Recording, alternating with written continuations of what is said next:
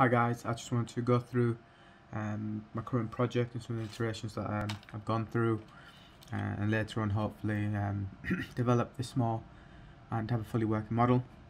Just to start from the beginning, took full inspiration from the Albert Towers, where they have this sort of origami pyramid where it contracts and expands, and what that allows you to do is to control how much sunlight comes into the building. Now my goals are to recreate this in a much smaller scale, more practical, and ultimately have it fully working, and have it open source. Now obviously I started off with a piece of paper just to try and get all the movement and the angles correct, and trying to understand a bit more. It's going to be a quick video just going through all of those iterations, well, not all of them, but quite a lot of them very quickly, and later on hopefully I'll expand on them some more. So this is the shape that we're trying to go for here. First thing that I tried to do was just try to create a frame, and I did that very simply, just like here, where I just created a base for something like this to sit on it, and I decided to add these supports along the frame of it to try and potentially add something to it. Now just quickly going back to this, one of the things that I really wanted was to have a method of recreating this very quickly, and that it would all be the same, and obviously I started to 3D print quite a lot of these shapes. Now the problem with the printer or the filament itself is that after a while, when hasn't got that much moisture in it, it just becomes very brittle and just cracks, and as well as that all the movement. How I achieved this level of freedom with movement was just the layer heights. I had more here than I had where the joints are, and that worked really well. So that's something that I'll be looking to carry on potentially. And I had several iterations of this, but you can see that they do tend to break off very easily. Don't tend to be as strong as you would have thought or hoped. What I did do was, with the ones that broke, I just added some tape and gave me the idea of using some a dual nozzle printer, where it would allow me to print some flexible material on there with some hard material on here.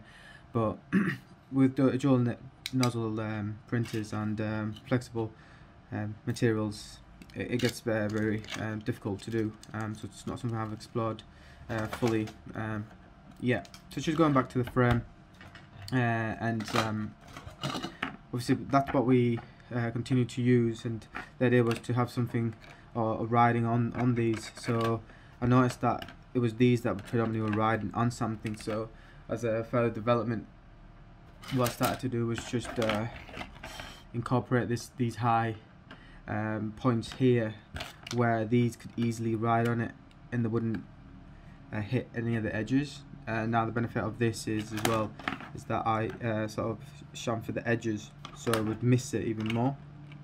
The alternative is just make that higher, and this would easily work. Now just quickly, just to go through some of the motor concepts, not concepts but ideas that I wanted to implement. I had a brushed DC motor, had some geared motors with one with an M3 thread on it, and as well as that I had a servo motor. I'm sure you're aware, but the servo motor here obviously gives you a higher level of control of the positioning of where it is, while the DC motor without any additional electronics wouldn't do that. Same for these gear motors, but ideally these are the ones that I'd like to go for, because these have a lot of strength behind them, and the size of it, which is something that I'm looking for. I have come across some these, I think M20s, and have come across some N10 motors, which are even smaller, which I've ordered. It's just on the way. So yeah, we're looking to stay with the servo motor for the time being, just because of its level of control.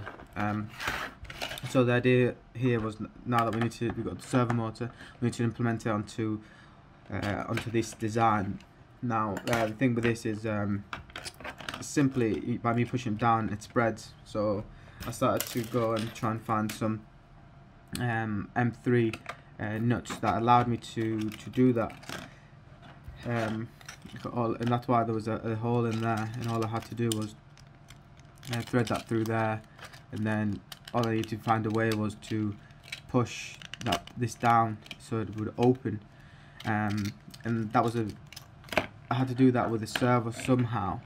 Now I hit a lot of bumps along the road with this one, so I decided just to put it to one side and to move on to other ideas, and I'll just quickly run through these before coming back to these. It was potentially the idea of using printed gears, and I've got this one here where the idea was to use this motor put at the top, and then this would spin here.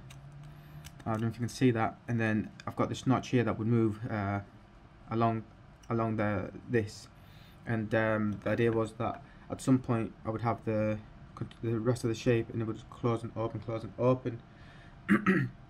And but the problem with this is it starts to get very complicated. It's very thick, and as well as that, you know, the longest M3 nut I could find, I think was 40 mil, and that's it. I did come across I think these 60 or 70 mil threaded nuts, well, headless, and that was the longest I could find. So they seemed to work, but it was again very difficult, and these became very brittle. As you can see, I printed several iterations of these, trying to change things, and it just kept on breaking and breaking. So then I decided I really liked it, but I decided just to move away from it completely, to just put them back to one side there, and then again I went back to sort of this approach of having notches there, and I needed to find a way to attach a motor. So again, going back to the gears, taking inspiration from that, I applied a beveled gear there, and the idea was again to have the motor on there and to rotate this, and then I would have another gear there with the nut, and the nut would move this down. Again, very clunky. It needed a lot of reinforcement because otherwise it would snap. So I decided to move away from that, and I decided to look again at all of these, and I thought if I could just design all of it individually in different parts, and maybe that would work. So what I decided to do was I looked at it in a sort of a bigger scale and just one part of it. So I looked at one of the corners and decided to design it, and I thought, you know, would this work, and how would I do this at a smaller scale? So what I did was I started to design these sort of slightly complex joints that would allow me to do that, and they would just ride on a frame, and that sort of relatively worked okay, because it was almost like I did this sort of a demo for me to understand it more, that all of this would ride, you know, all these moving parts. But again, the parts that needed to be corrected where things started to get very thick, these notches here, and I did get round to correcting a lot of that, but again it became very complicated to use. I think I've got a small clip that I might be able to show you of this working. So moving along with that, I came up with these sort of fishing wire, and the idea would be to put the servo motor on there and attach that on there like that, and then as this would turn, you would be able to pull all of that like that. And this is very simple. This was just some elastic hair bands, very small, that put across there with some M2 nuts, and that worked really well. But again, very complicated once you start to get all of it. And then this didn't take into consideration this the rest of the body. It didn't take into consideration at all, so very difficult to to assemble and carry on and develop further. But ultimately, it's the way forward I like to go, because I think it gives you the most strength. So this is the one I started to develop in continuation of that one, but then this is where I sort of came across my own error, where, you know, by doing this, and I thought, oh, if I had these moving here it would help me, but it doesn't at all. Everything moves in this, everything moves. so everything needs to have a joint of some sort, but everything moves.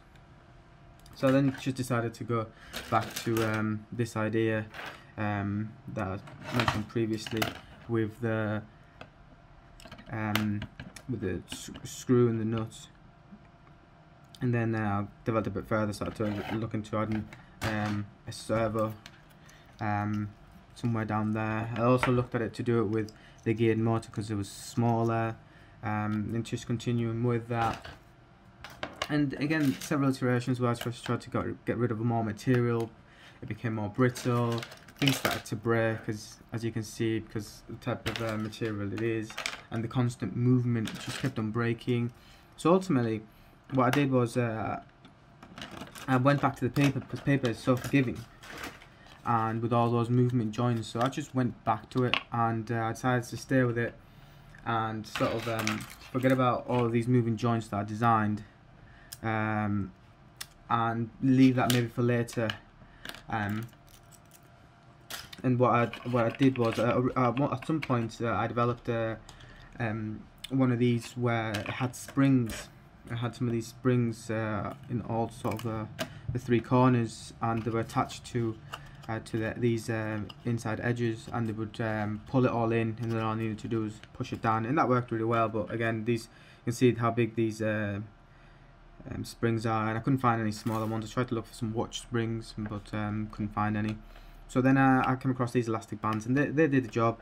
Went back to the paper and developed this one here, and now this works. This, you know, I push it down, it comes back up. All I need to do is attach one of these, and that worked really well. You know, I also thought about putting some crates and like a flywheel there, where I put some fishing wire and then the servo down there, and then that will pull it. But I just found some push wire, and that fixed it.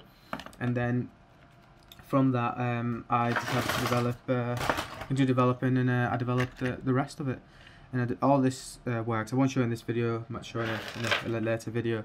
And all of these just have servos glued onto there. The reason they're glued on and they haven't got a frame is because by gluing it, I've got a higher level of freedom to positioning it, while if I create a frame, I wouldn't be able to do that. Because the crude method that I used to attach the push wire was just with some hot glue, and you know, you can never get that in the right place every single time. So then, and these push wires as well, the shape that they are, you can never get it in the right shape either. So that was the problem with that. So this is where I am at the moment. Moving forward, I'm going to go back to sort of the moving joints and mechanically move everything with some. I think I'm going to move away from these servos because these servos are terrible. I had 12 of these, and all 12 just burnt out very quickly. They're just terrible, very, very bad. These are. I bought them very cheaply, so I guess you get what you pay for. So I'm going back to some N10 DC geared motors, and I'm going to try and continue developing this one here with all these moving joints, like I mentioned previously. But yeah, that's where I am at the moment. If you guys have any suggestions, any ideas, or anything else that you'd like to see, please let me know. Hope you've enjoyed. Thank you very much.